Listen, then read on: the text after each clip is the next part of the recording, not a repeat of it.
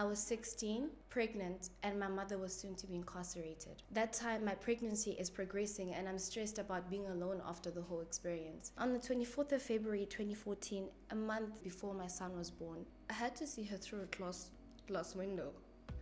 And she was trying to be so strong. I didn't cry because I wanted to show her that I was going to be strong for myself, my son, for her and my siblings. I gave birth. I called my mom and I was like, the child is here and he doesn't have a name yet. She said, Dineo, name that child Mtsineledite, which means my shield, protection. And in that moment, I found myself gathering strength and belief that my son is my savior. I'm not perfect, I'm not where I wish to be.